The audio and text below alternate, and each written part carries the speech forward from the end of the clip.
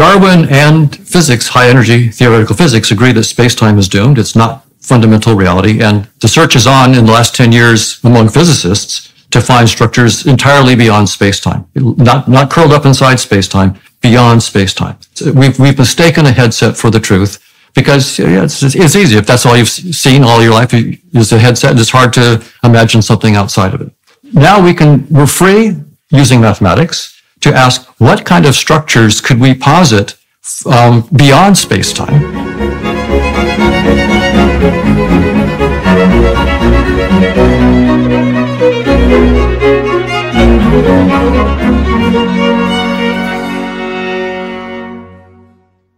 Hello, everyone watching and listening. Today, I'm speaking with author and cognitive neuroscientist, Dr. Donald Hoffman. We discuss Dr. Hoffman's research on what we know as reality, why space-time itself is now considered by many a doomed framework of interpretation, and how consciousness might be best understood as a vast probability space within which we orient ourselves. Hello, Dr. Hoffman. It's very good to see you. I've been interested in your theory for a long time, partly because I'm quite attracted by the doctrine of pragmatism, which was really part of what I tried to discuss with Sam Harris many, many times. And it seems that your work bears, well, it's a broad general interest, but it also bears on specific interests of mine because I've always been curious about the relationship between Darwinian concepts of truth and, let's say, the concepts of truth put out by the more Newtonian, say, objective materialists. They don't seem commensurate to me. And so would you start by explaining your theory, your broad theory of perception? I know that'll take a while, but it's a tricky theory. So do you want to lay it out for us to begin with? Most Darwinian scholars would agree that evolution shapes sensory systems to guide adaptive behavior, that is, to keep organisms alive long enough to reproduce. But many also believe that in addition, evolution shapes us to see reality as it is, at least some aspects of reality that we need for survival. So that's often among my colleagues in studying evolution with natural selection. They'll say, yeah, seeing the truth will make you more fit in many cases. And so even though Darwin says it's, evolution shapes sensory systems just to keep you alive long enough to reproduce, many people think that seeing aspects of reality as it is will also make you more fit and make you more likely to reproduce. So I decided with my graduate students a few years ago to look into this. And there are tools. Darwin's theory is now a mathematical theory. We have the tools of evolutionary game theory that John Maynard Smith and others invented in the 1970s. And so it's a wonderful theory. So Darwin's ideas can now be tested with mathematical precision. And I thought that maybe what we would find is that, evolution tries to do things on the cheap. It doesn't, if you have to spend more calories, then you have to go out and kill something to get those calories. And so there are selection pressures to do things cheaply and quickly, and heuristics. And so I went into it thinking that maybe that would make it so that many sensory systems didn't see all of the truth, but I just wanted to check and see what would happen. To my surprise, when we actually started studying this, there came up principles that made me realize that the chance that we see reality as it is on Darwinian principles is essentially zero. And that was a stunning why zero? Result for me. Why zero is a very low number, so why zero? That's right. So, and it's a bit technical, but in evolutionary theory, in the evolutionary game presentation of it, you think of evolution as like a game, and in a game, you're competing with other players and you're trying to get points. Now, in the game of evolution, the way it's modeled is there are these fitness payoff functions. And those are sort of the points that you can get for being in certain states and taking certain actions. And so these fitness payoffs are what guides the selection. They guide the evolution. And so we began to analyze those fitness payoffs, right? The fitness payoffs, to be very, concrete about a fitness payoff. Suppose that you're a lion and you want to mate. Well, a steak won't be very useful for you for that process, right? You'll have very little fitness payoff for a steak if you're a lion looking to mate. If you're a lion that's looking to eat and you're hungry, then of course the steak will have high fitness payoffs for you. So fitness payoff depends on the organism, like a lion versus, say, a cow. A steak is of no fitness payoff for any cow for any purposes. Quite the contrary. Whereas it could be quite the contrary. That's right. So the fitness payoff depends on the organism, its state, I mean, hungry versus sated, for example, and the action, feeding, fighting, fleeing, and mating, for example. So these fitness payoffs are functions of the world. They depend on the state of the world and its structure, and the organism, its state, and its action. So they're complicated functions. And in some sense, you could think that there's just effectively one fitness payoff function. There's this one big fitness payoff function, which handles the world and all possible organisms, all possible states and actions. So there's a big fitness payoff. The question is, but we can think about it as many fitness payoffs if we want to as well. The question is, suppose then, so this fitness payoff function, it takes as its starting point the state of the world, right? That's the domain of the function.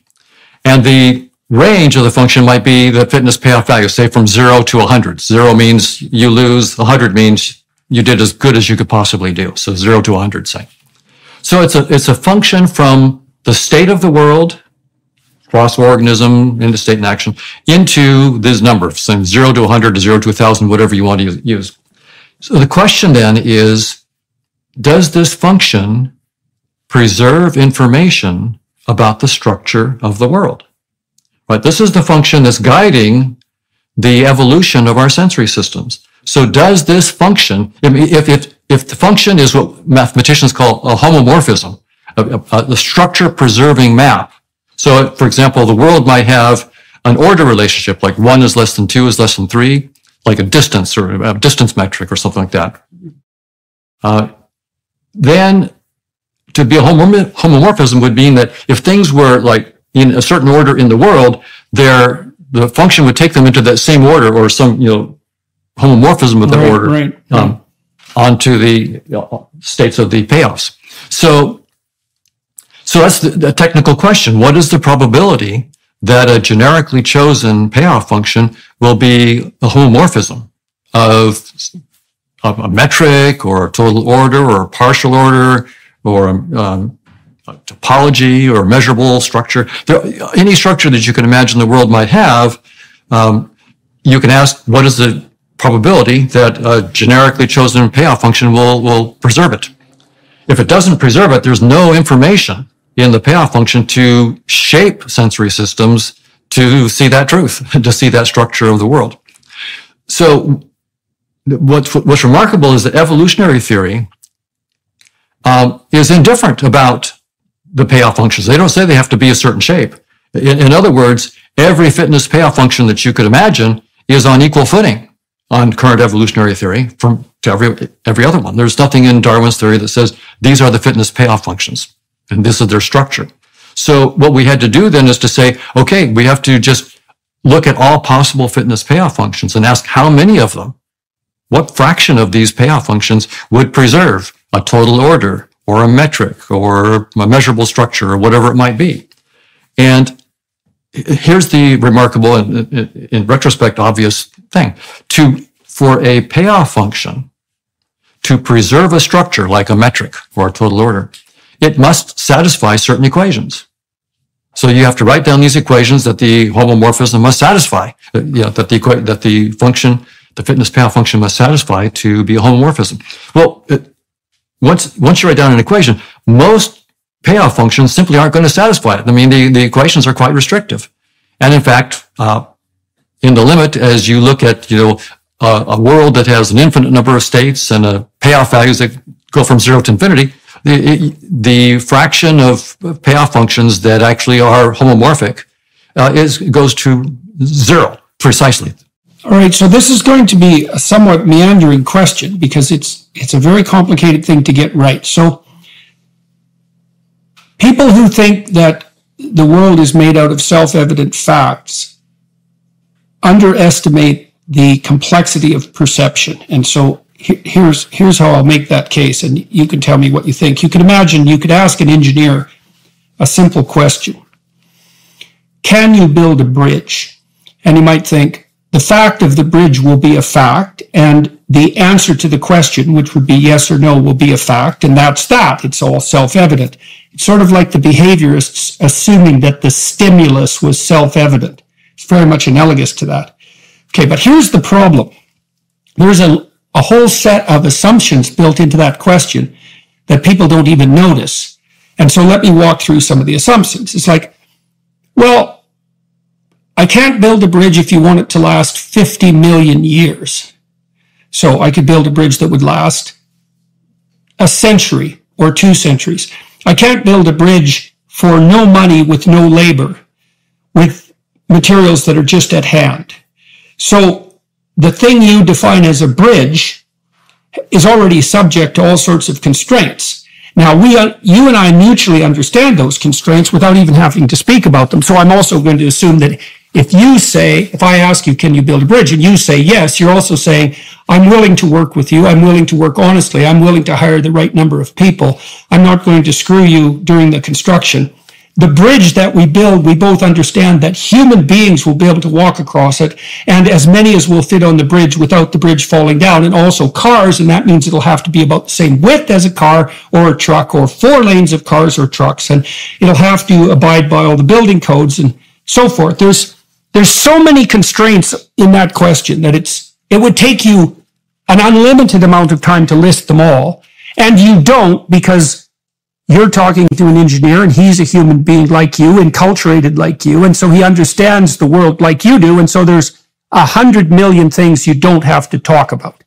And they're there. They're constraining the set of facts that's relevant to the issue, and they're constraining them seriously. Okay, so now those constraints, those are nested in an even higher order set of constraints, which are Darwinian, right? It's like, well, the axiomatic agreements that you and I come to as a consequence of our shared perceptions, our shared embodiment, and our shared enculturation are a consequence of a broader process, which is essentially Darwinian. Now, that Darwinian set of constraints is instantiated in motivational systems in part. So we might say, well, anything that you and I do together will have to be done well, taking into account hunger and anger and fear and pain, the whole emotional potentiality of people, plus our fundamental motivational systems. The manner in which we lay out this particular task will have to satisfy all that. Now, that's also unspoken.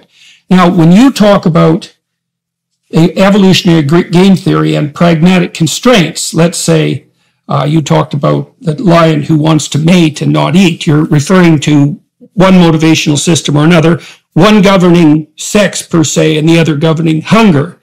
And then the manner in which the lion is going to perceive the world, or the manner in which we're going to perceive the world, is going to be bounded by the operation of that motivational system, and the perception is going to be deemed sufficient if, when we enact it, the motivational system is satiated. Fair enough? Okay, now, but then there's a more interesting issue that pertains to the big fitness payoff. So if you look at how the nervous system is structured, you have these underlying motivational systems, which are goal-setting machines and which define the parameters within which a perception is valid. But all those systems have to interact together, and they cause conflict, right? So if you're hungry and tired, you don't know whether you should get up and make a peanut butter sandwich or if you should just go to sleep and leave it till the morning. Like, there's inbuilt conflict. And part of the reason that the cortex evolved was to mediate subcortical conflicts. And then even at the cortical level, the manner in which you integrate your fundamental motivations and the manner in which I integrate mine have to be integrated or we'll fight. And so I would say and I don't know if evolutionary theorists have dealt with this, and it's relevant to your theory that perception doesn't map the real world. Is there a higher order set of integrated constraints that serves reproduction over the long run that all the lower order fitness payoffs are necessarily subordinate to? And I know this is a terribly complicated question. Is that the reality that perception serves? You know, you made the case that perceptions will not map one-to-one on reality. And I suppose that's partly because reality it's infinitely complex, right? I mean, you can fragment it infinitely and you can contextualize it infinitely. So it's very hard to calibrate. All right. So we got to put that aside. But then I would say, well, maybe there's another transcendent fundamental reality that's Darwinian in nature that integrates everything with regards to optimized long-term survival, and perceptions are optimized to suit that. So I know that's a terribly complicated question, but this is a terribly complicated subject. So I think we have to think a little out of the box on this question, because when we conclude that evolution shapes us not to see reality as it is, then the question is, well, what is it shaping our sensory systems to give us? Mm-hmm. As well as what is reality, right? That question also comes up, yeah. Absolutely. And so the way I like to think about it is that evolution shapes sensory systems to serve as a user interface. Mm-hmm. Mm-hmm. So like the desktop on your computer, for example. So when you're actually working on a computer, in this metaphor, what you're literally doing is toggling millions of voltages in a computer, in circuits. And you're having to toggle them in very specific millions of them in exactly the right pattern. Well, if you had to do that by hand, if you had to deal with that reality and interface with that reality, one voltage and get it it'd take you forever and you probably wouldn't get it right, and you wouldn't be able to write your email or edit your picture, whatever you're doing on your computer. So what we spend good money, and people spend a lot of time building interfaces that allow you to be ignorant, completely ignorant. Most of us have no idea what's under the hood in our laptops. We have no idea. We know that there's circuits and software, but most of us have never studied it. And yet we're able to very swiftly and expertly edit our images and send texts and emails and so forth, without having any clue, literally no clue, what's under the hood. What's the reality that we're actually toggling? And so it seems that that's what evolution has done for us. It's given us an incredibly dumbed down interface. We call it space and time and physical objects. So we think of space and time as the fundamental reality, and physical objects as truly existing in that objective reality. But it's really just, in this metaphor, a virtual reality headset. We've evolved a virtual reality headset that utterly hides the very nature of reality, and on purpose, quote unquote, on purpose, so to speak, because it would be we drown in the complexity. Right. You drown in the complexity. Okay, so some evidence for that, as far as I'm concerned, is the following. I mean, first of all, if you look at a desktop, it consists, let's say, in part of folders. Now, folders are actually something in the real world that you can pick up, and we understand them. You can manipulate them. You can see how they operate by using as a consequence of your embodiment. And so that embodiment gives you a deep understanding of the function of a folder, and then you can represent it abstractly, and you can put it on a desktop, and everyone understands what it means. And that understanding is something like able to map a certain set of functions for a certain set of purposes. That's what and it's a constrained set of purposes. This is what really struck me about reading the Pragmatists. They said, and Peirce and James studied Darwin deeply, and they were the first philosophers to realize exactly what implications Darwinian theory had for both ontology and epistemology. Ontology, which is the study of reality for everyone listening. That was a real surprise. You could understand that, Darwin's theory might have epistemological implications for the theory of knowledge, but the fact that it had implications for what reality is per se is something that very few scientists have yet grappled with. And the pragmatists always said, look, when you accept something as a fact, one of the things you don't notice is that you set up conditions for that to be factual. And the fact is something like, this definition will do during this time span for this very constrained set of operations. Fact. Okay, but the problem with that is that's not a dead objective fact just lying on the ground. That's a fact by necessity nested inside a motivational system. So facts now all of a sudden become motivated facts, and that just wreaks havoc with the notion of objective, like of a distant objective materialism. Because the facts are supposed to be separate from motivation. And the pragmatists, as far as I'm concerned, following Darwin, demonstrated incontrovertibly that that's like you pointed to. I think it's analogous. That's actually impossible. Now, because you have to constrain reality in order to perceive it, because it's too complex. You drown in the details otherwise. You drown in the complexity.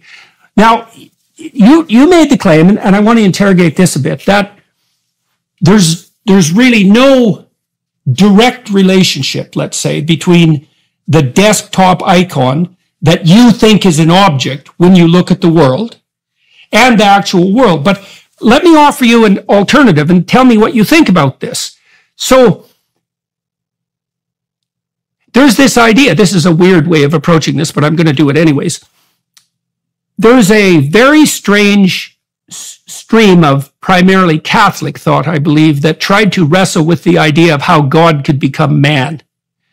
So because God, of course, is infinite and everywhere, and man is finite and bounded. And so the question is, well, how do you establish a relationship between the infinite and the bounded? And that's analogous to the same problem that we're trying to solve. And they came up with this hypothesis of kenosis, which means emptying.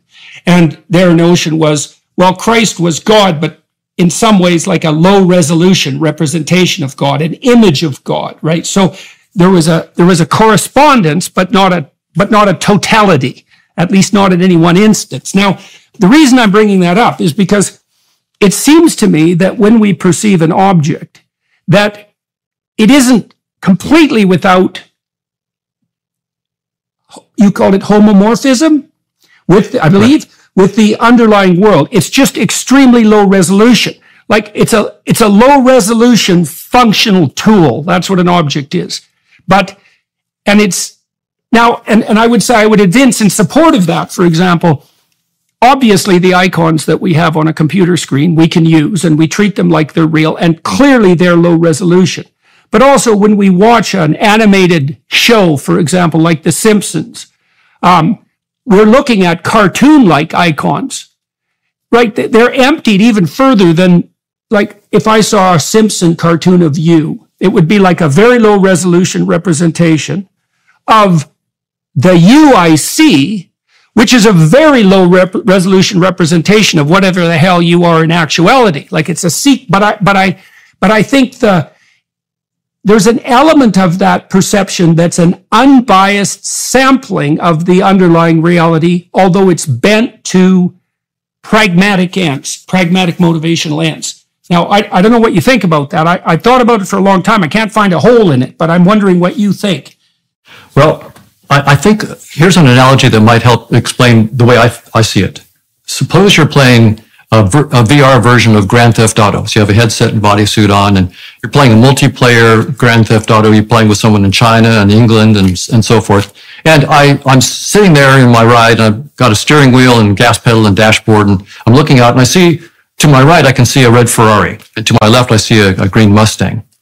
Well, now, of course, what I'm really interacting with in this analogy is some supercomputer somewhere, right? And if I looked inside that supercomputer and looked for a red Ferrari, I would find no red Ferraris anywhere inside that supercomputer. I would find voltages. So there, in that sense, the red Ferrari is a symbol in my headset in the game, and there's nothing in the objective reality in this metaphor that it's a low resolution version of. It's just literally a completely different kind of beast. Okay. There are no red Ferraris. Okay, so let me ask you about that. So I get your point, especially germane with regards to the online game.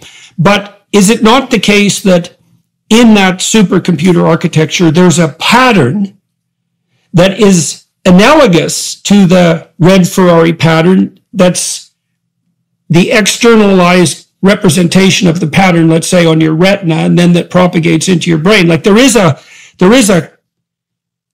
conservation of pattern. Now that Ferrari pattern in the supercomputer would be a very tiny element of an infinite landscape of patterns in the computer, but it's not, and it's definitely not a pattern of a car per se, right? It's a pattern of a representation of a car.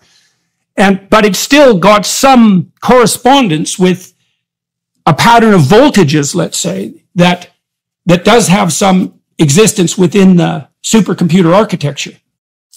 Well, so in that case, I would say that there's a causal connection, that what's going on inside the supercomputer has a causal connection with the sequence of pixels that are being illuminated in my headset so that I see a red Ferrari. So there's a causal connection.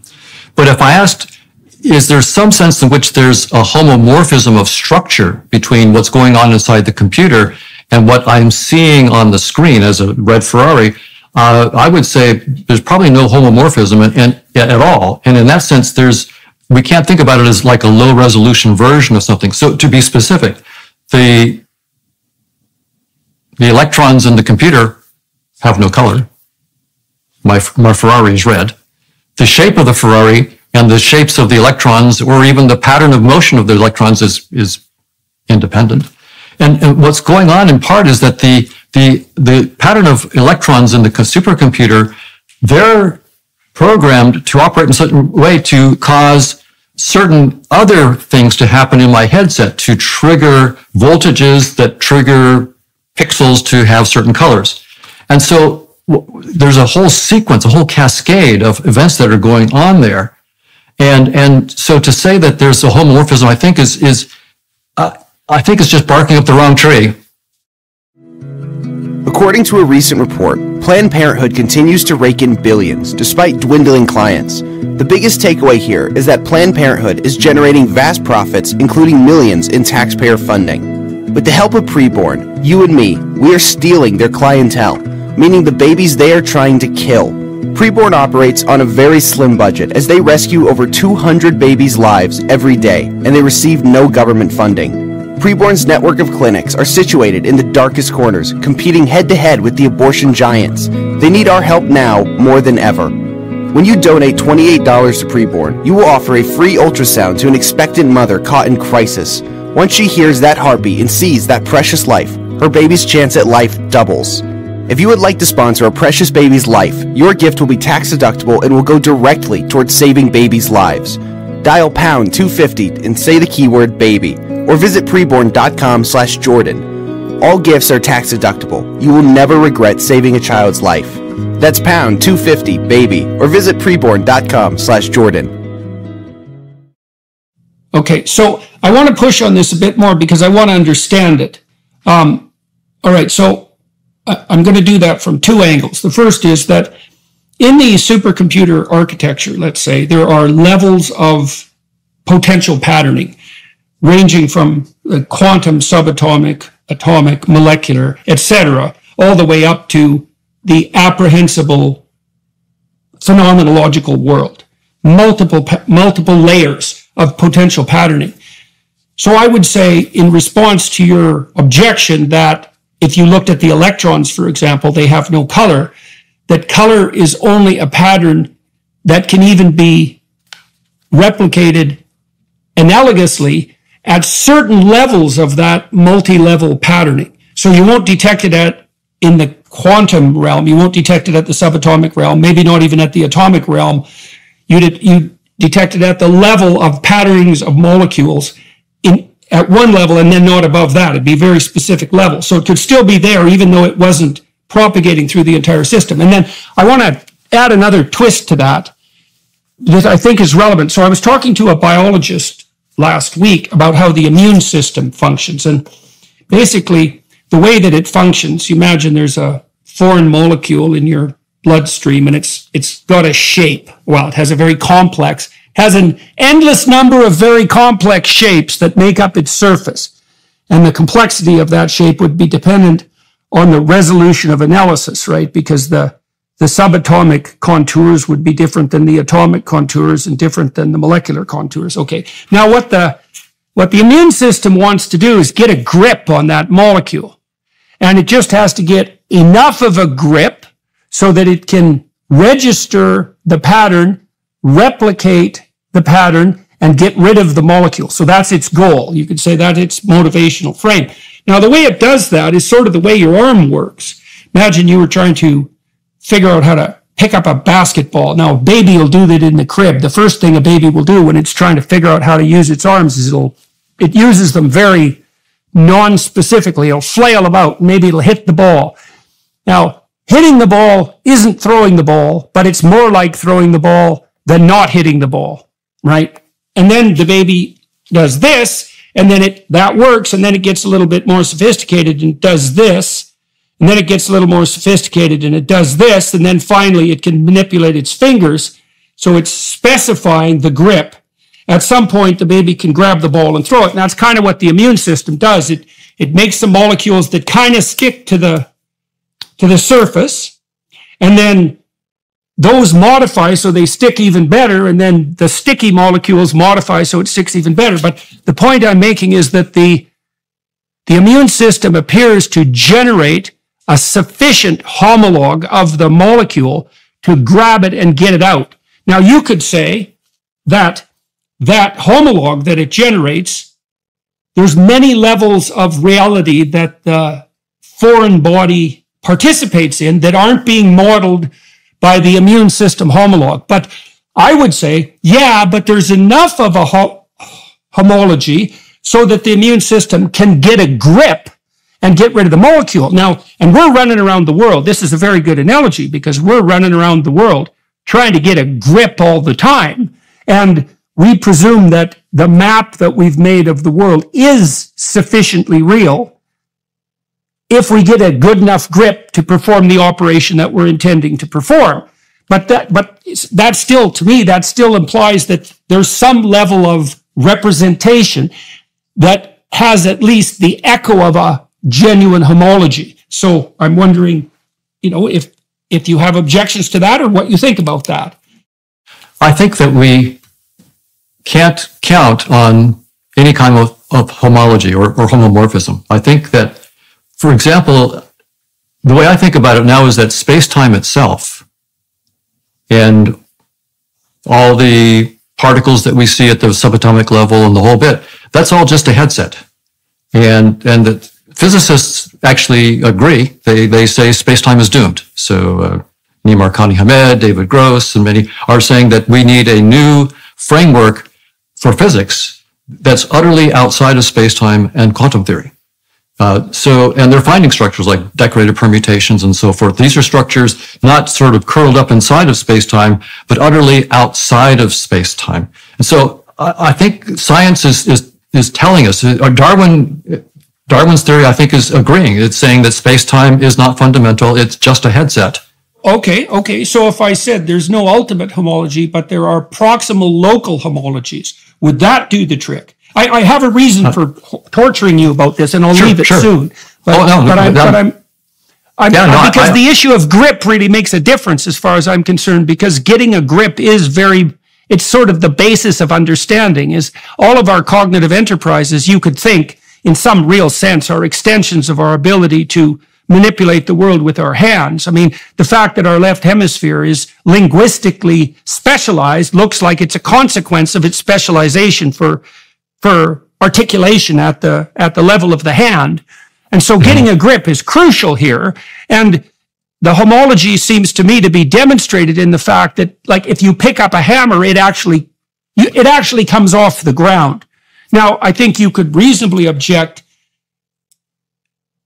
that homology is tremendously limited, but it's hard for me to accede to the notion that it's absent. Now, having said that, I don't want to push that point to stop you, let's say, from questioning something as fundamental as the objective reality of space and time. I think you can have your cake and eat it too in that regard, and I want to turn to those more radical claims right away. But if I said, well, if I pick up a hammer and it does in fact raise off the floor, how is that not an indication of a homology? You would reduce that again to mere function?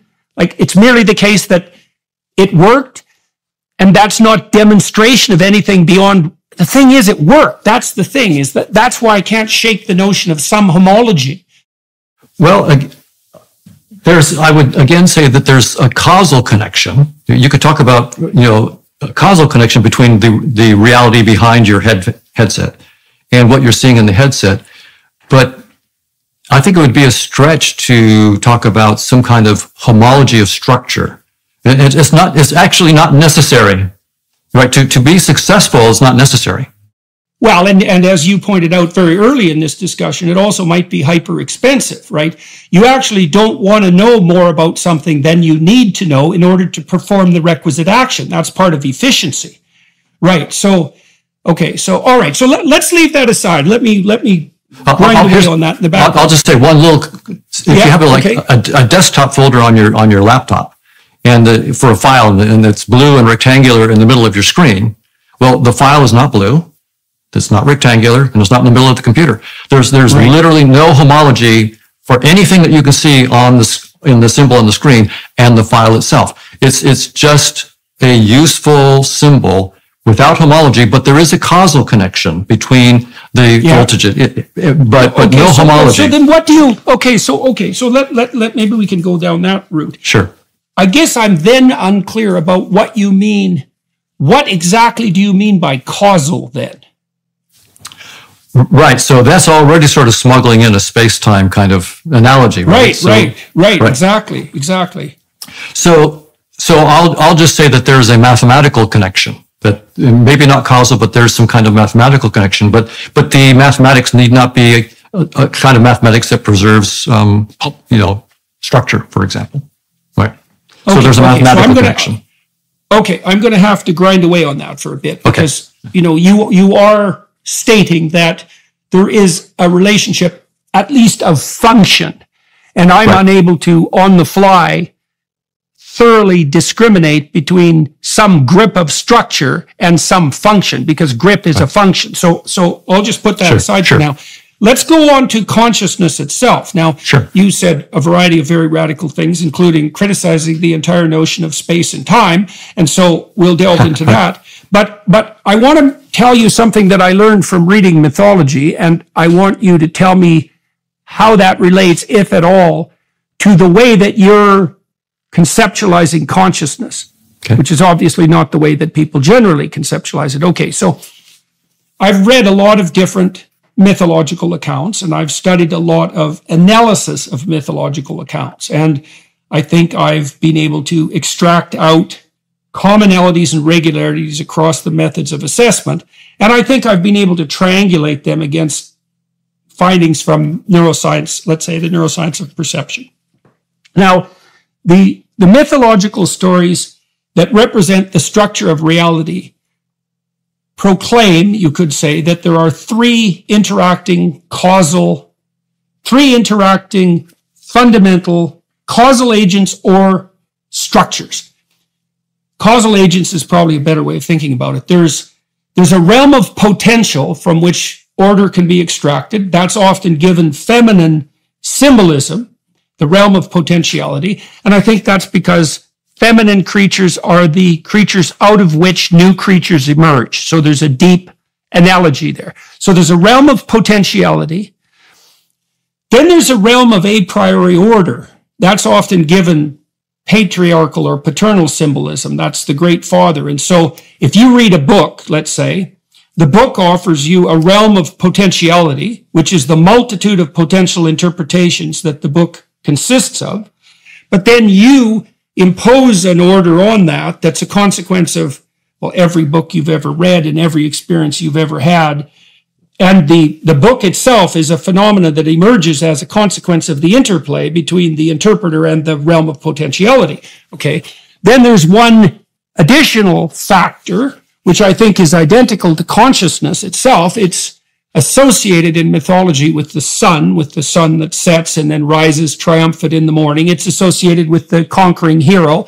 And it's the active agent that transforms this infinite potentiality into concretized reality. It literally makes order out of chaos. That's the right way to think about it. And that as conscious beings, we partake in that process. In fact, that process is our essence, and that's what makes us made in the image of God, let's say, but also instantiated with something like intrinsic value. Now, you have a very strange concept of consciousness. And so, partly because you're attempting to make the case that what we think of as objective reality, so that's just the facts, ma'am, objective reality is actually an emergent property. Tell me if I've got this wrong. It's actually an emergent property of consciousness itself. And so that in your scheme of things, consciousness is more fundamental than objective reality. It isn't even obvious in your scheme that objective reality, so to speak, exists. So tell me how you've grappled with the relationship between consciousness and the world as such. What have you concluded? Darwin and physics, high energy theoretical physics, agree that space-time is doomed. It's not fundamental reality. And the search is on in the last 10 years among physicists to find structures entirely beyond space-time, not curled up inside space-time, beyond space-time. And they found structures I mentioned, like the decorated permutations, amplituhedron, and so forth. And so I'm also thinking about consciousness utterly outside of space-time. So it's a fundamental reality, and space-time, which we have thought of for most of human history as the fundamental reality that we're embedded in, is a trivial headset. That's all it is. We've mistaken a headset for the truth because it's easy. If that's all you've seen all your life is a headset, it's hard to imagine something outside of it. But science is good enough to recognize that space-time is just a headset. So now we're free, using mathematics, to ask what kind of structures could we posit beyond space-time. And in my case, I'm trying to also deal with the mind-body problem. How is consciousness related to what we call the physical world? So I've decided to try to get a mathematical model of consciousness. Now, of course, spiritual traditions and humanity for thousands of years has thought about consciousness and so forth. But as a scientist, what I want to do, of course, is listen to their insights, but I need to write down as minimal a mathematical structure as I can to boot up a completely rigorous theory. And so what we've done in our theory, we call it the theory of conscious agents, is a very minimal structure. A conscious agent has a probability space that it's defined on. So it's a probability space. Starting a business can be tough, especially knowing how to run your online storefront. Thanks to Shopify, it's easier than ever. Shopify is the global commerce platform that helps you sell at every stage of your business. From the launch your online shop stage all the way to the did we just hit 1 million orders stage, Shopify's there to help you grow. Our marketing team uses Shopify every day to sell our merchandise, and we love how easy it is to add more items, ship products, and track conversions. Shopify helps you turn browsers into buyers with the internet's best converting checkout, up to 36% better compared to other leading commerce platforms. No matter how big you want to grow, Shopify gives you everything you need to take control and take your business to the next level. Sign up for a $1 per month trial period at shopify.com/JBP. Go to shopify.com/JBP now to grow your business no matter what stage you're at. That's shopify.com/JBP. Is that probability space equivalent to, let's say, a realm of potential around? Yes. My students and I tried to model anxiety as a response to entropy. Okay, so imagine that what you have in front of you is a set of branching possibilities, some of which can be realized with comparatively less effort, so they're more probable, let's say, given your current state, some of which are virtually impossibly distal, but in principle could be managed if you were smart enough and could gather the resources. But so you have a probability space in front of you, some of which is sort of at hand. Like it's pretty easy for me to pick up this pen, right? So that's a high probability pathway laid out in front of me. So I mean, the mythological motifs that I referred to insist that what people face is something akin to the pre-cosmogonic chaos that God himself faced when the cosmos first sprang into being, right? And so that the way to construe the world isn't as a place of clockwork, automaton machines, self-evident objects, but as a realm of possibility that differs in probability. And then the issue becomes, how do you best orient yourself so that you can contend properly with that probability landscape? Now, am I walking on parallel ground here? We're in broad agreement in that, in the sense that our theory of conscious agents, by writing down a probability space, it is a space of potentiality. For example, to be very, very concrete, suppose my experiment is just to flip a coin twice, heads and tails. Well, what's my probability space? Well, I could get heads, heads, heads, tails, tails, tails, or tails, heads, right? So there's four possible. Or it could land on the edge. Yeah, right. So, well, then I'd have to increase my probability space if I wanted to include that. But now notice, I write down the probability space first, but I haven't flipped my coin yet. So it's the space of potential outcomes of things that I can do, and that's what probability spaces are. And so So when I write down a probability space for consciousness, it's a probability space in which I'm thinking about, in the first instance, that it's about what is the probability of this. I'll experience green, or mint, or the sound of a trumpet, or so all these different conscious experiences. So the probability space is a space of all possible kinds of conscious experiences that this particular agent might have. And you can imagine that for some agents, maybe they're simple. They only have the experience of red, period. That's it. That's all this agent has, red. The other one can experience red and green. And the other one can have 10 trillion experiences. You could imagine agents with, and then they can be related. Well, maybe the red agent can be thought of as a subspace of the one that says red and 10 million other things. So we can now... Right. Depends on how articulated the organism is, right? So the simpler organisms, exactly, the probability space around them collapses. That's right. And so, right. And so all the infinite number of potential probabilities that we see in front of us just collapse into maybe 5 choices, something like that. And sometimes, Okay, so Carl Friston, so this is quite interesting. So I talked to Carl Friston about emotion, about hope, positive emotion, let's say, incentive reward, positive emotion. So positive emotion in that sense is a reward that signals advancement towards a goal. Now, I'd already been conceptualizing with my students, as had Friston, anxiety as a marker for the emergence of entropy. But Friston pointed out, now, and I want to make a connection between his thinking and yours here. Friston pointed out that you can map positive emotion with respect to entropy too, because if you're looking for a desired outcome, so imagine you're trying to get a grip on the world to bring about a certain reality. If you see yourself making a step towards that end such that the number of potential pathways to that end decreases somewhat, that produces a dopamine kick. And that's a signal of reduced entropy in relationship. And it seems to me that entropy is always calculated in relationship to a goal, right? You're saying, well, how entropic is the current space? And you can't answer that. You have to say, how entropic is the current space in relationship to the ordered state that I'm trying to bring about as a consequence of my actions? And then now and then you'll stumble across something that blows up in your face, let's say. Like, I've always thought about this, like imagine you're driving your car to work. Okay, and you might say, well, what is your car? And the objective materialist would say, well, it's a enclosed shell with 4 tires. It would give you a materialist description.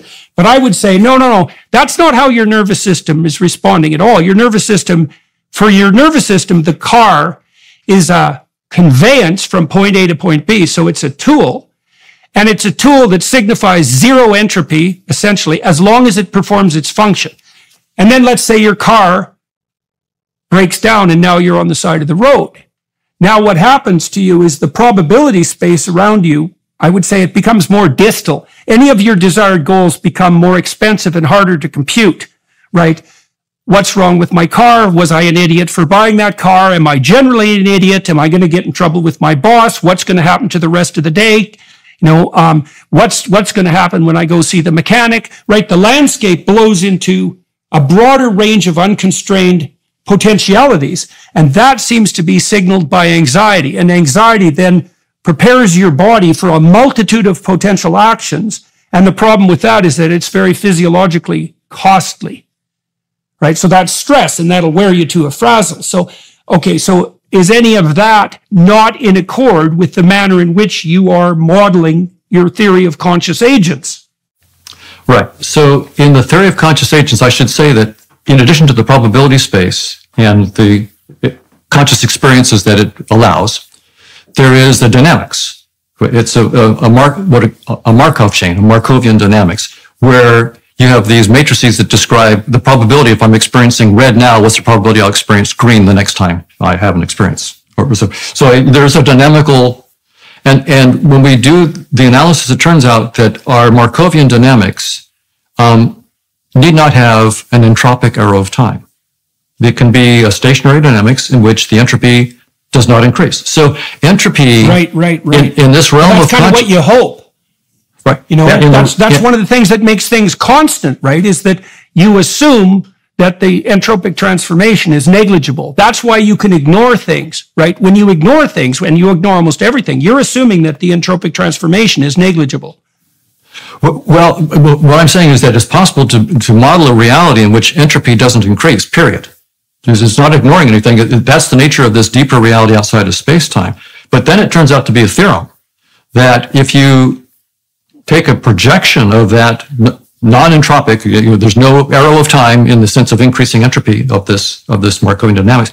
But if you take a projection of it by conditional probability, any projection of it, it's a theorem that you will, as an artifact of projection, have the illusion of an arrow of time. You will get an right. Well, is that because, well, look, if you're pursuing a pragmatic goal, things can fall apart and go wrong, and that is an increase in entropy within the universe defined by that goal. That may say nothing about entropy per se as a characteristic of broader reality. See, I've always had this issue with entropy because entropy always seemed to be by necessity subjectively defined. It has to be disorder in relationship to some posited state of order. And then you get back into the Darwinian problem at that point. Like if it's bounded by motivation, then it's encapsulated within a Darwinian space. So, okay, so in terms of your conception of objects, let me try this out. So I'm looking at this teleprompter here, and you're sitting in the middle of it. Now, I'm treating that like a set of conditional probabilities, right? I'm presuming that what this machine is doing right now is very much predictive of what it's going to do in a second. And I'm predicating my perception itself on that reality. Now, it could burst into flames. Now, I feel that the probability of that is very low, so I'm not going to perceive the machine that way. Now, there are disorders, obsessive compulsive disorder is a good example, where people stop being able to reduce that probability landscape to predictable safety, and they start reacting to almost everything as if it's unpredictably dangerous. And, things are. So I had clients, for example, they would go into a building, and the first thing they would do is look for all the fire escapes. And what they asked me was, well, why don't you do that? Because the building could burn down, and people do get trapped in buildings, and that's a horrible way to die. So the mystery isn't why they did that. The mystery for them was why everyone didn't do that all the time. And I actually do believe that the great mystery is why people aren't scared out of their skulls all the time, not why they're sometimes calm. But so can you imagine an object now? The object is surrounded by a probability distribution, I would say, and that probability distribution is all the things that object might turn into in some period of time, let's say. And I would say to some degree, when you look at the object, you actually also perceive that probability space because, although I see that this teleprompter is stable, it's unstable enough and dynamic enough to provide me with a representation of you. And so I'm playing with by seeing the object and interacting with it, I'm playing with the probability space around it. So is it the case that you see the damn probability space when you look at the object? Well, I don't know if we see it, the space itself. We certainly, we're estimating what we think are the probabilities for various good things and bad things to happen. But I would say that this whole business about entropy increasing and so forth. First, I should point out that Shannon entropy, which is what we're talking about here, it turns out not to be the most general notion of entropy. There are mathematicians and physicists are looking at broader definitions of entropy. There's something called the Thales entropy and others. So there are technical reasons for why, I mean, Shannon entropy is great and it's very, very useful. And when I was talking about the entropy of our dynamical systems and not having, increasing entropy, I was talking about Shannon entropy, but there are more general notions of entropy that are important. So I would say that the whole structure of needing to estimate probabilities and worrying about outcomes and rewards and so forth, from the point of view of our dynamics of conscious agents, all of that, in fact, all of Darwinian theory is an artifact of projection. So here's a dynamic of conscious agents outside of space-time. There need not be any competition, no limited resources, no arrow of time. And yet, when I take any projection of that dynamics to get a new Markovian dynamics that has lost just a little bit of information, I will have an arrow of time, and it can look like separate organisms competing for resources and so forth. In other words, I love Darwin's theory of evolution of natural selection. It's very powerful. I think the entire theory is not a deep insight into reality. I think it's an artifact of projection. The very arrow of time, think about the arrow of time. It is the fundamental limited resource in evolutionary theory. Time is the fundamental limited resource. If I don't get food in time, I die. If I don't mate in time, I don't reproduce. And if I don't breathe air in time, so time is the fundamental limited resource. And the arrow of time itself need not be fundamental. It could be entirely an artifact of projection. So that what that means is, and this gets again to the... Okay, well, then I'd like to know, this is back to the most fundamental possible question we could be describing is, well, what's the nature of reality itself? I mean, when I was debating with Sam Harris, we got hung up on this consistently because I wasn't willing to use the same definition of truth that he was. He uses an objective materialist definition, and I think that, truth flies like an arrow, let's say. It's got a functional element to it that you cannot eradicate. There's no way out of that with an objective materialism, as far as I can tell.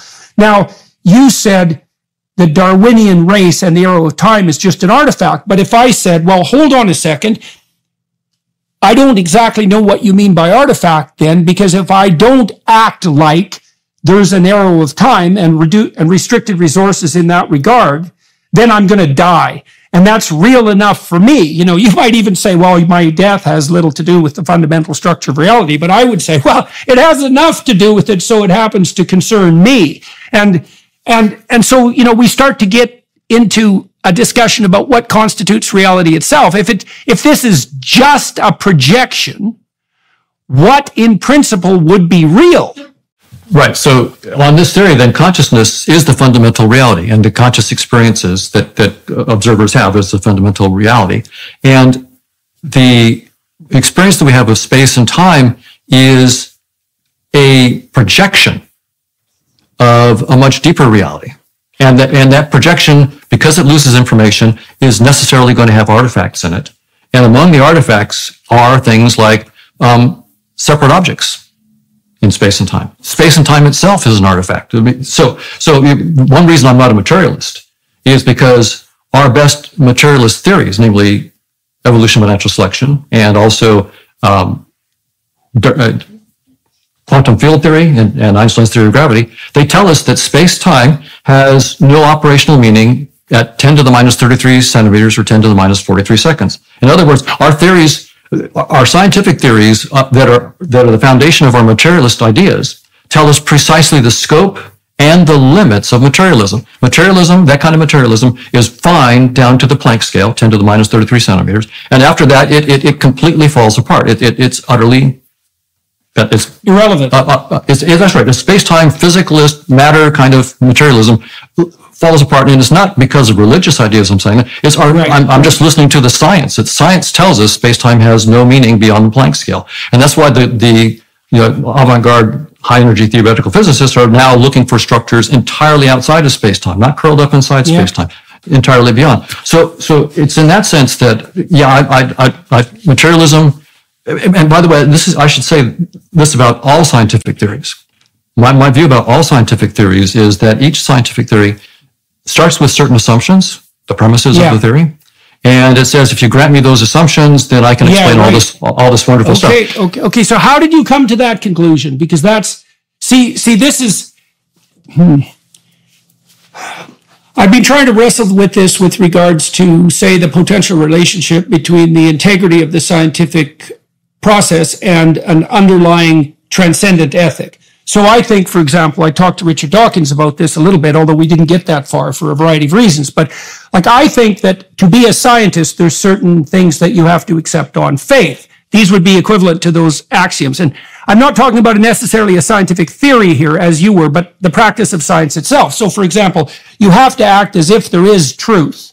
You have to act as if the truth is discoverable. You have to act as if you can discover it. Then you have to act as if you discovering the truth and communicating it is good. And none of that is provable scientifically.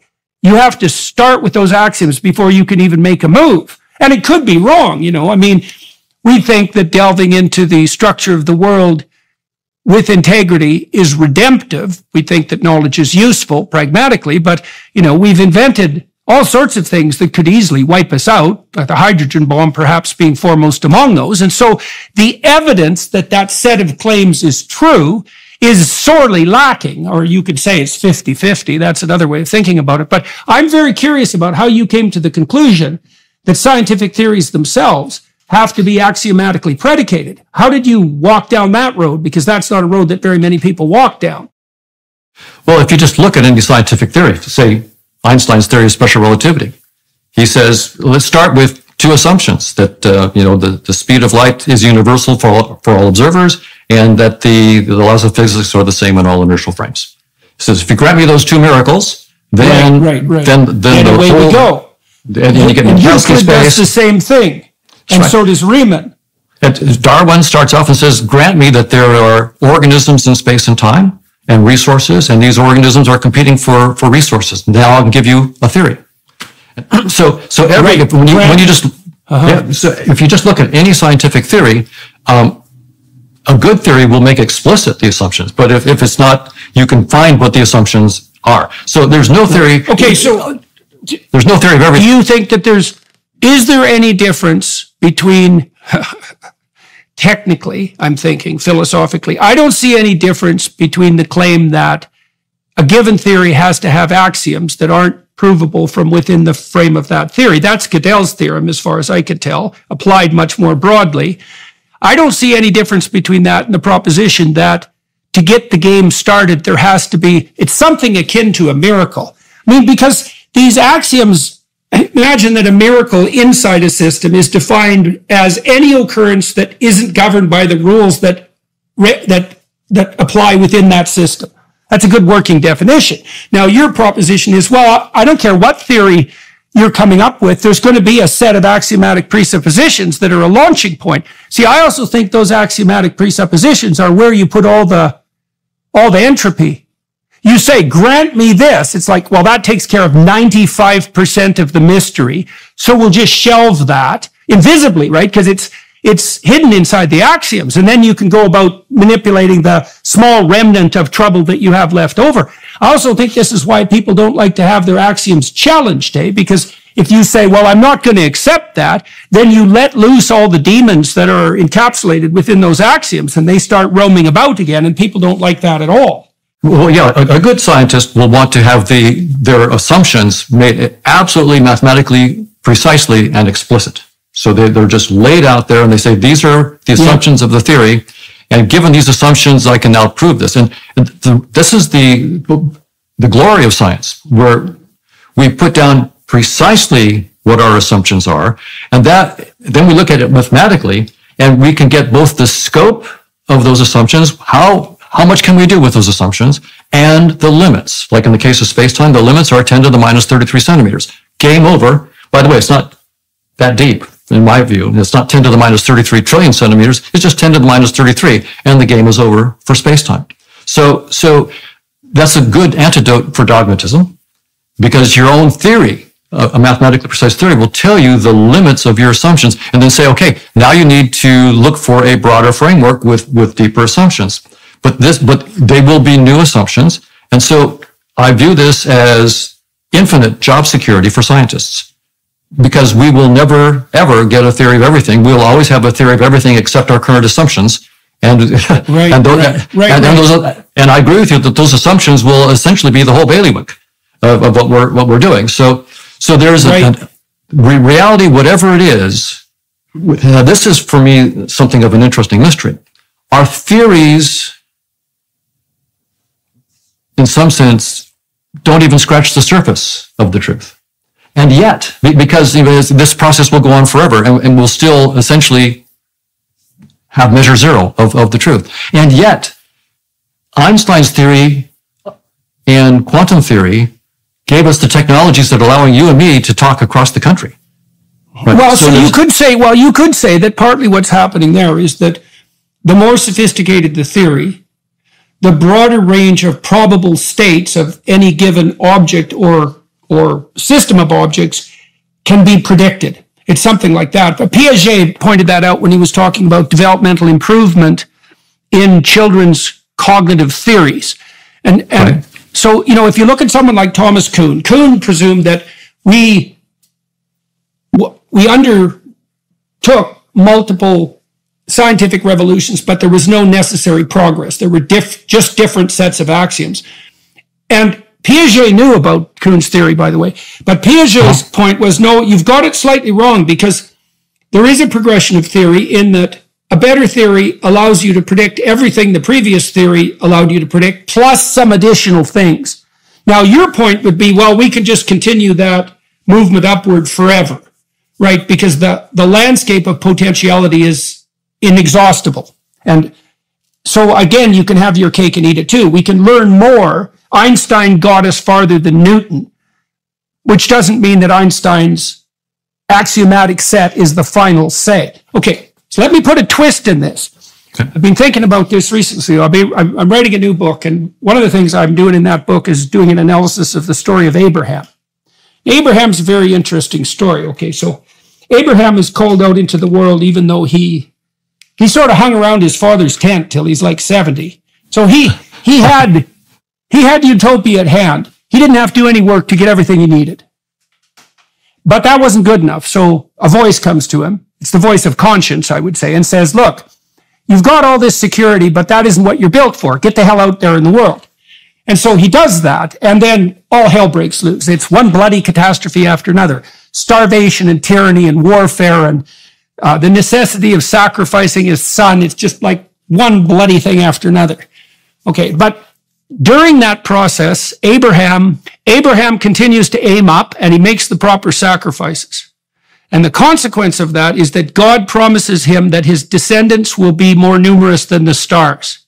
So I was reading that from an evolutionary perspective, and I thought, okay, what's happening here is that the narrative is trying to map out a pathway that maximizes reproductive fitness, all things considered.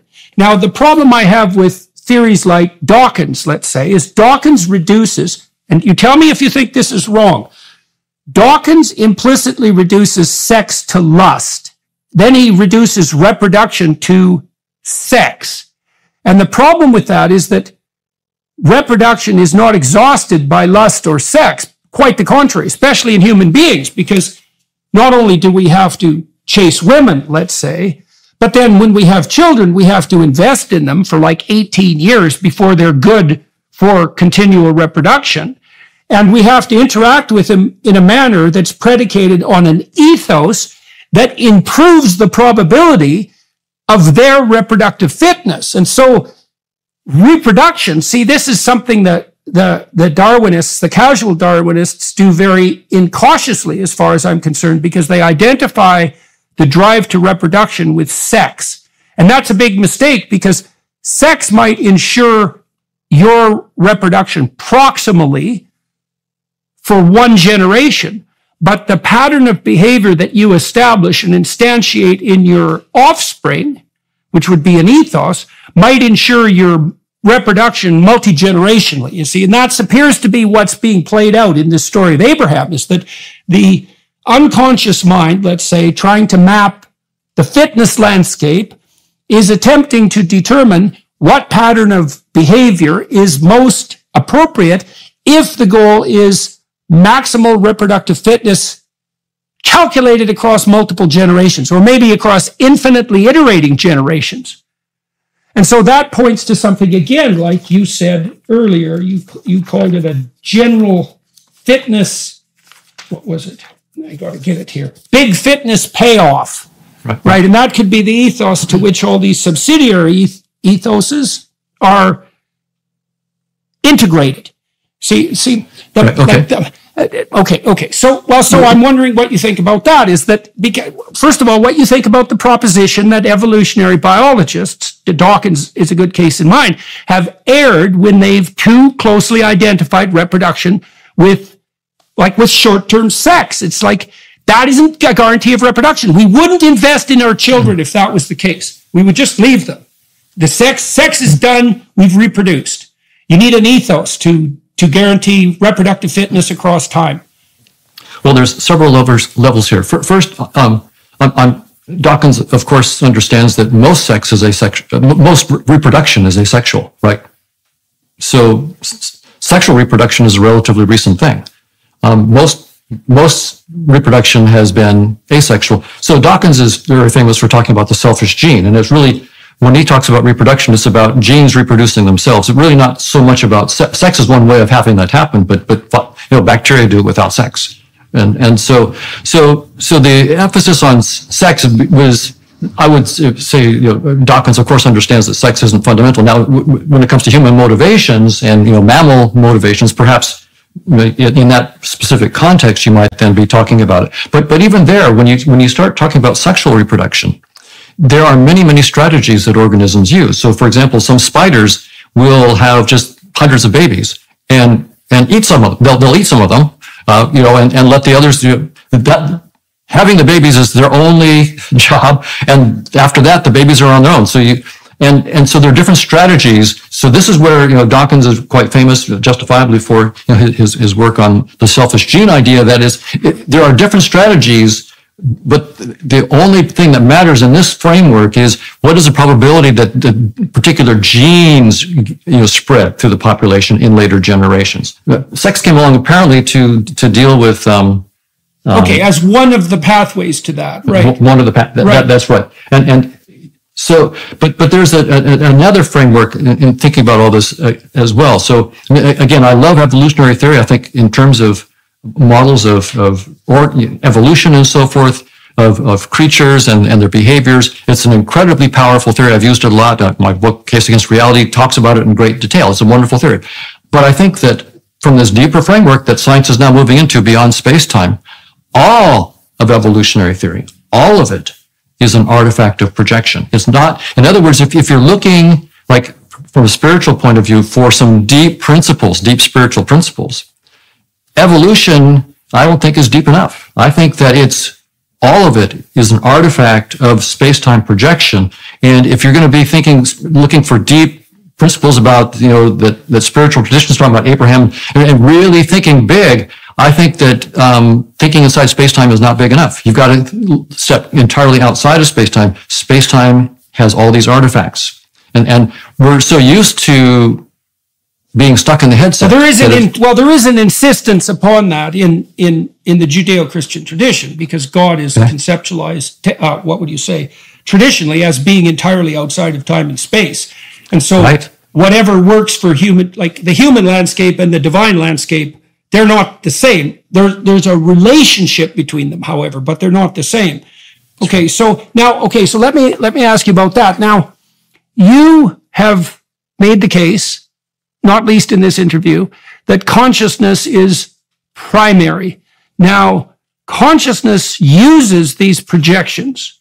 So how do you reconcile the notion that consciousness is primary, and I want to make sure I'm not misreading what you're saying, that consciousness is primary, but consciousness operates in the world with these projections. See, because this is the thing I grapple with, is that if survival itself is dependent on the utilization of a scheme of pragmatic projections, in what sense can we say that reality is something other than that? Like, because, see, this is something that Peirce and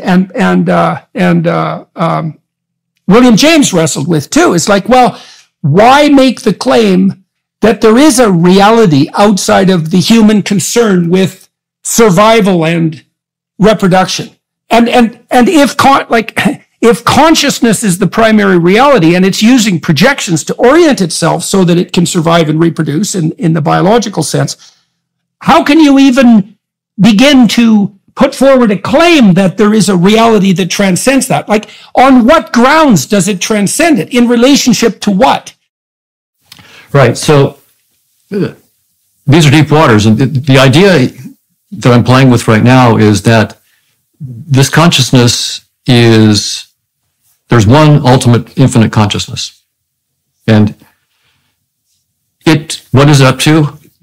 Knowing itself. But how do you know yourself? Well, there are certain theorems that say that no system can actually completely know itself. Right. So if this one infinite consciousness wants to know itself, all it can do is start looking at itself through different perspectives. So putting on different headsets. So space-time is one headset. Right. And from that perspective, so this is a projection of the one infinite consciousness. And in that perspective, it looks like evolution by natural selection. It looks like quantum field theory and so forth. And it looks like I need to play the game this way. But this is a trivial headset. Okay. This is actually, I think, one of the cheaper headsets. Okay. That's very interesting. Okay. So one of the things, while writing the book that I'm writing now, I've been walking through all these biblical narratives. And one of the things they do, every single narrative provides a different characterization of the infinite. There's no real replication. It's like, well, here's a picture of the divine, and here's another one, and here's another one, and here's another one. Now, there's an insistence that runs through the text, this unites the text, that those are all manifestations of the same underlying reality. But it is definitely the case that what's happening is that these are movies, so to speak, shot from the perspective of different directors. And it does seem to me akin to something coming to know itself. There's this ancient Jewish idea. It's like a Zen koan. It's a great little mystery. It says, so here's the proposition. So God is traditionally imbued the following characteristics: omniscience, omnipresence, and omnipotence.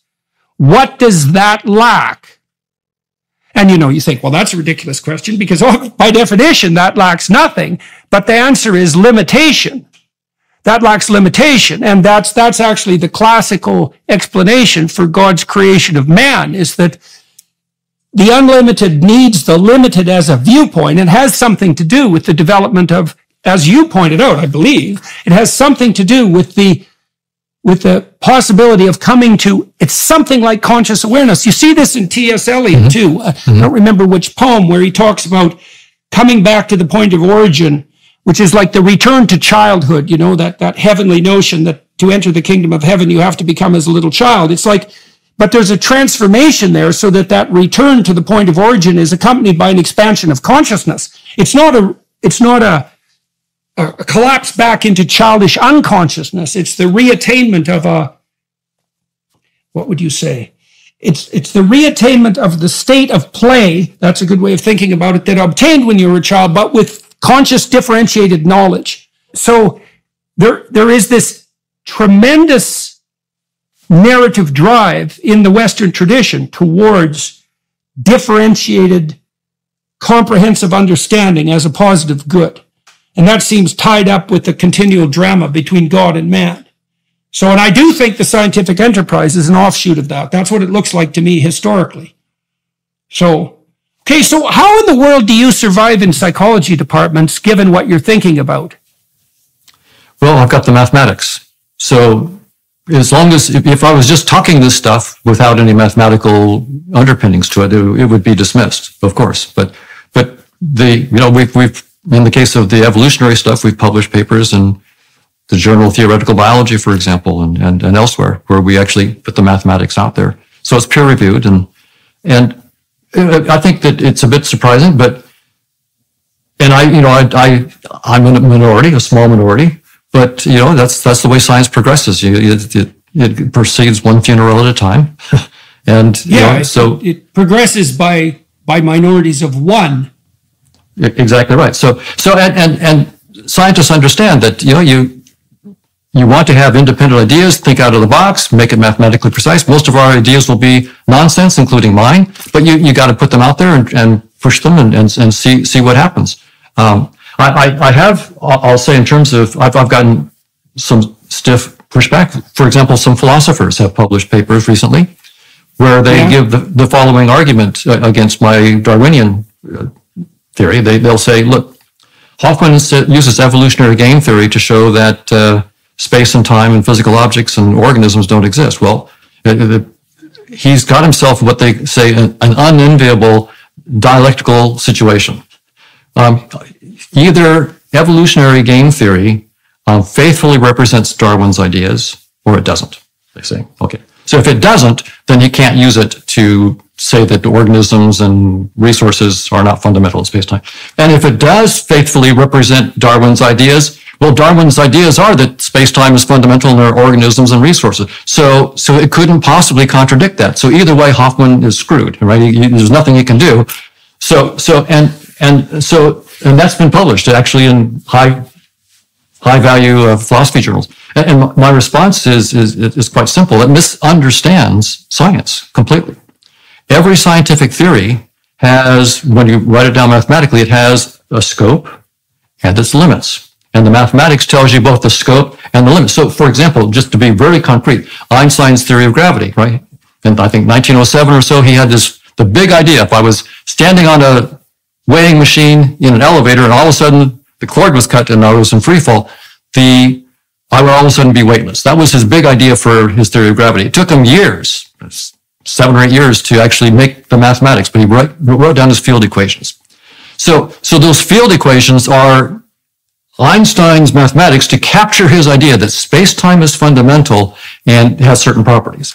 Well, a year after he published it, Schwarzschild, a German scientist, discovered that they entail black holes. And we've eventually found out that his theory entails that space-time itself has no operational meaning beyond 10 to the minus 33 centimeters. So we could use the same argument that's been used against me against Einstein. Now look, okay, Einstein's field equations, either they're faithfully representing Einstein's ideas or they're not. So we can use the same argument against Einstein that have been used against my theory. Now, either Einstein's field equations capture his ideas faithfully or they don't. If they don't, then we couldn't use them to show that space-time isn't fundamental. And if they do, they couldn't possibly show that space-time isn't fundamental. That last step is the wrong one. The equations are there to show you the limits of your concepts. They give you precise, and that's what these philosophers have missed, is that the equations that we write down tell us not just the scope, but the limits of our theories. And that's why science is so valuable, because it tells us your theory, your assumptions go this far and no further. So that's all I've done with Darwin's theory of evolution is to say, that also, okay, man.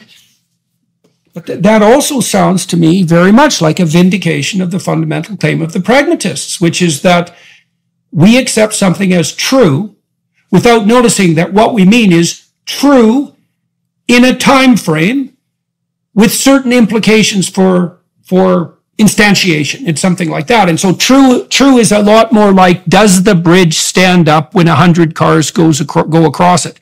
It's not some final, comprehensive, all-encompassing definition of the truth for all time. And you've already made the case that it can't be, because that truth is an ever-receding goal. It's always bounded. Okay, so when I came across that, I thought, okay, well, bounded by what? And it's bounded by our aim.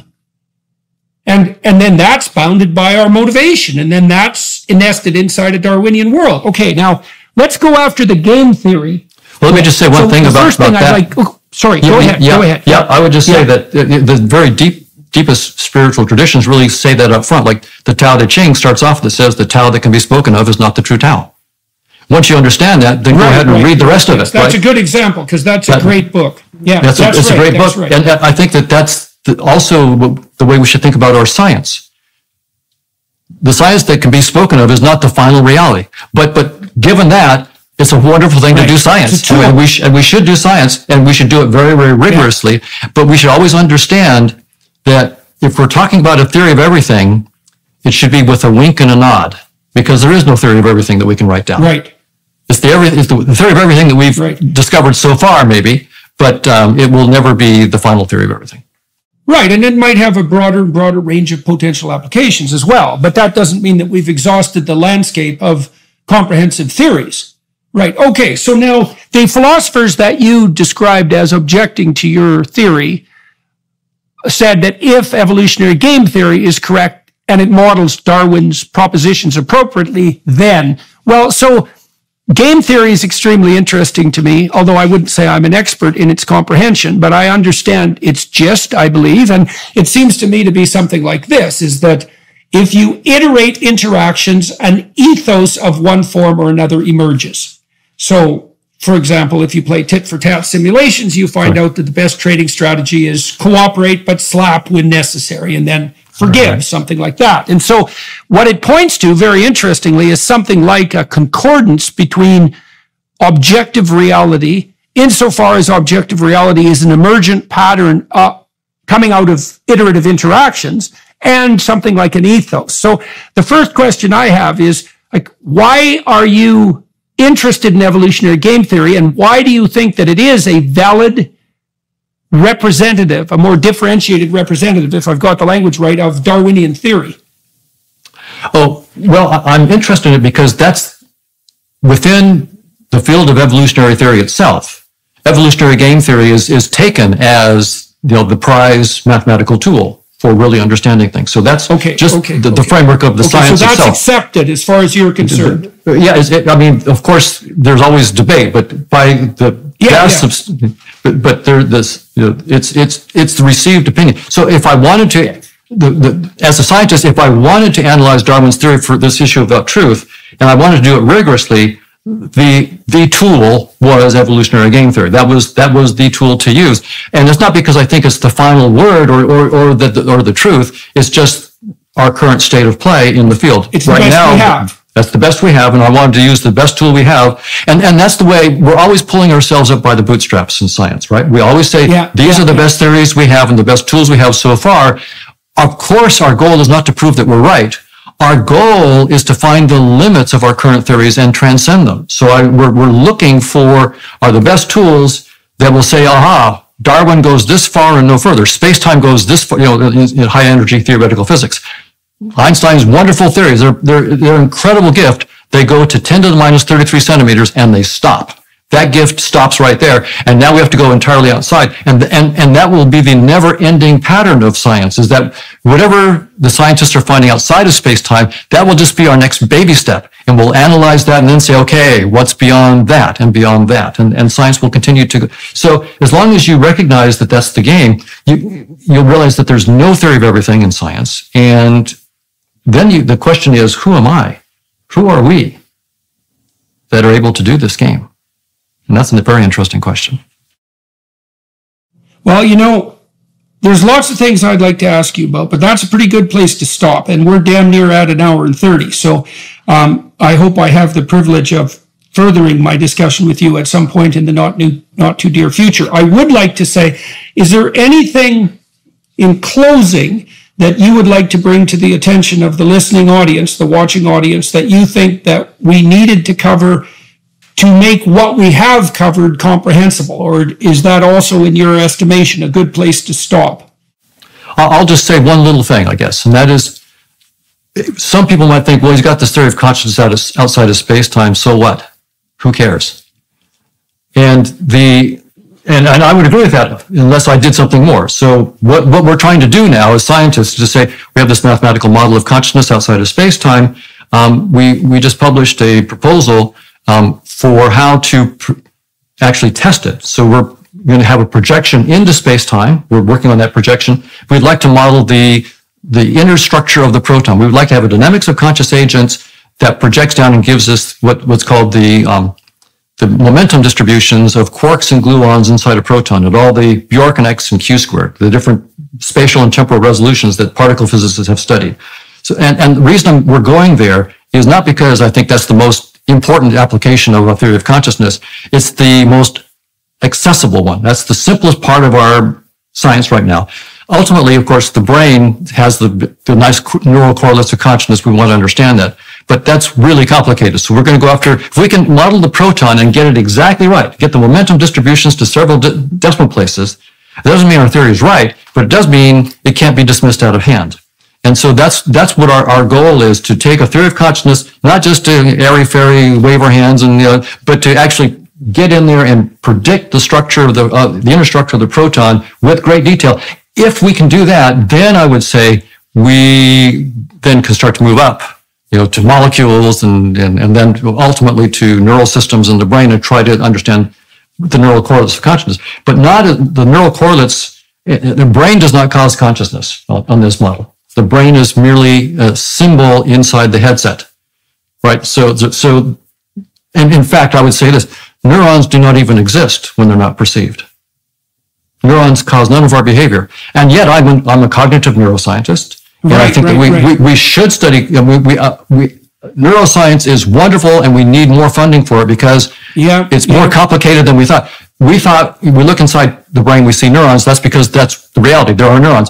No, that's the interface description of something that's much, much more complicated. We have to reverse engineer neurons to this network of conscious agents outside of space-time. So we need more funding for neuroscience. It's much more complicated.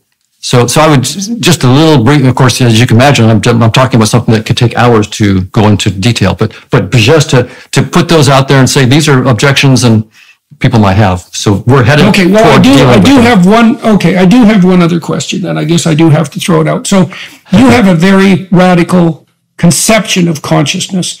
What has that done for you existentially, do you think? I mean, you're obviously thinking about the place of consciousness. Well, you're thinking about it existentially. You're thinking about the place of consciousness in the cosmos, and you regard it as a fundamental reality. So what has that done to the manner in which you contemplate your own, say, mortality or the purpose of your life? And what's that done for you on that side of things? Quite a bit. It's really hit me in the face because I'm intuitively as much a physicalist and a materialist as anybody else. I mean, I'm wired up to believe all that, and so it's come as a terrible shock to me. My whole self-image has had to change, and In what direction your self-image changed? What changed? Well, I thought of myself as a little object in space-time. Right. And the death of the body is ultimately the death of me. And now it's, our best science says that this is, my body is just an icon in a headset. So in some sense, it's just an avatar. This body is just an avatar. It's not. And so death is more like taking off a headset. So, but my emotions don't agree with that. So I've got this really interesting. Yeah, well, that's probably just as well. Right. Yeah. Exactly. So I do spend a lot of time in meditation, and my father was a Protestant minister, a fundamentalist Protestant minister. I was raised in the Christian church, and so I look at those points of view. I look at the Eastern mystical stuff. I meditate myself, and my ultimate thinking about this is, as I said, we can never have a theory of everything, and that includes of who I am. So the question about who I am. My best guess right now is, at the deepest level, I and you are, in fact, the one consciousness just looking at itself through different avatars. So it's really the one using a Jordan avatar to talk to the one, Hoffman avatar, and that's what's going on here. And in that sense, so are you responsible for being the best possible avatar you can be, so to speak?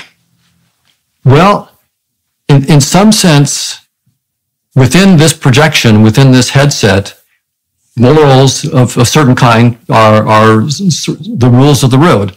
But my guess is that when we take the headset off, we'll just laugh.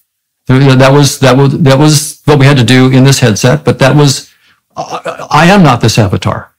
I am the consciousness that transcends space and time. Well, the next time we talk, maybe that's a road we should wander down. Because we didn't get into the metaphysics of ethics, let's say, during this conversation. And there's plenty of that's obviously a whole other area. Okay. Well, that would be good. All right. Well, so to everyone watching and listening, thank you very much for tuning into this podcast. As most of you know, I'm going to talk to Dr. Hoffman for another half an hour behind the Daily Wire Plus platform, and I'm going to see if I can find out where in the world his interests stemmed from and how they initially manifested themselves and developed across time. We'll do that as much as we can in half an hour. Thank you to the crew here up in Northern Ontario for journeying up here to do this podcast. Thank you, Dr. Hoffman, very much for your time today. To the Daily Wire Plus people for making this possible. That's also much appreciated. And we'll see all of you watching and listening, hopefully on another podcast. Thank you very much, sir. Thank you, Jordan.